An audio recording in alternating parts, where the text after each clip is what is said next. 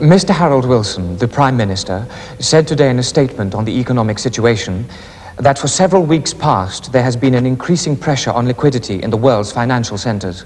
The Prime Minister insisted that the government's economic aim was not deflationary unemployment, but the redeployment of labour to help the expansion of industry.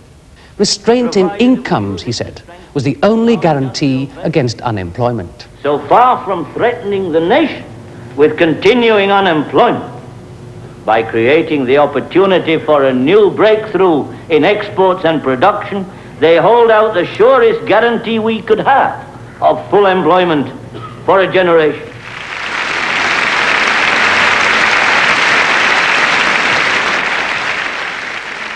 This is the moment of truth for Mr. Edward Heath, Prime Minister and First Lord of the Treasury.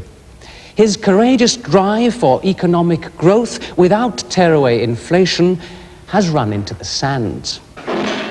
Economic expansion plus full employment must still be the long-term aim, yet the immediate need is for a policy for Britain's economic survival.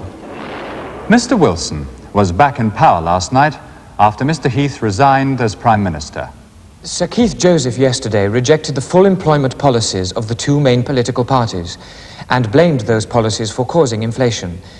He said, "Our greatest error was to believe that the million unemployed in 1972 were the gaunt, tight-lipped men in caps and mufflers of the 1930s.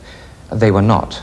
Over 30% were unemployable or voluntarily unemployed, and another tenth were working and signing on or practicing some other form of fraud." Some economists fear that politicians will discover that they can run the economy with 1 million unemployed without committing electoral suicide. Full employment is not in the gift of government.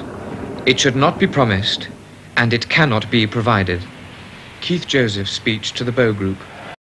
One of the main reasons for today's distressing figures on unemployment are that we have paid ourselves far more than other countries for doing the same job. Consequently, we've lost some of the business and they've got some of the jobs.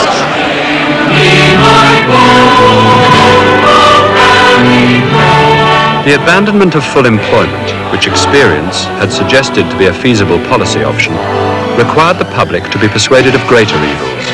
Inflation has been the central one, from the book Social Limits to Growth by F. Hirsch. Since 1974, we have seen a massive press-ganging of workers into Britain's conscript army of the unemployed to fight the war against inflation. From the book Conscript Army, Britain's Unemployed by Frank Field.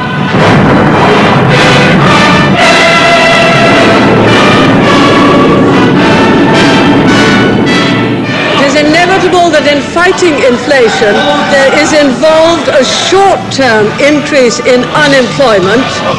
The alternative is to print money and have a very much bigger increase in unemployment in the long run, which we will